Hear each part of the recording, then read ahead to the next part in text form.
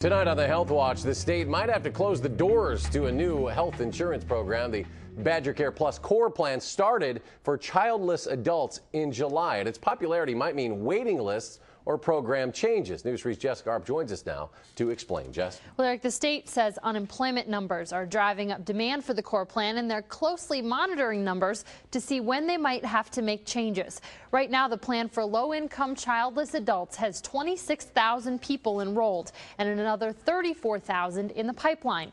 The state has a limit of about 50,000 people it can support with $154 million in federal and state dollars. So they're considering whether a waiting list after that limit is the right thing to do, or changes to benefits are in order to keep health care coming.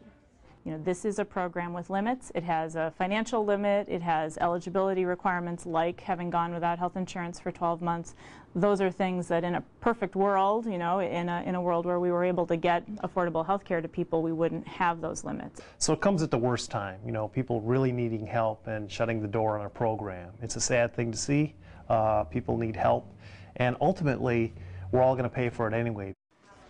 ABC for Health helped at least 1,000 people sign up for the core plan so far and says demand is still coming. They hope the program remains open even after the limit. Now, as far as the timeline for when this limit might be reached, Secretary Timberlake says with the attrition rates and other factors, there's a chance things could continue without hitting the top. But there are more than 34,000 people to sign up, and that can take anywhere from 30 days to 5 weeks with the backlog. Just another hurdle in the world of health insurance.